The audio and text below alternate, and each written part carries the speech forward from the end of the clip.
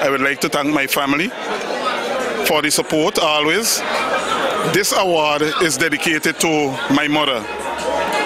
She died in 2002, and most of my achievement, my personal achievement, I dedicate them to her.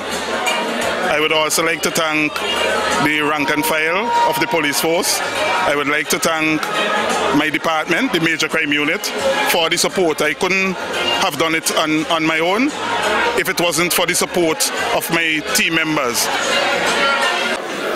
No, this was a surprise to me, to be honest. I mean, I continuously work hard. I pride myself in working hard and looking for justice on behalf of the citizens of St.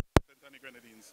And that has been something that continuously pushed me in the organization. So I continue to work hard and do it to the best of my ability.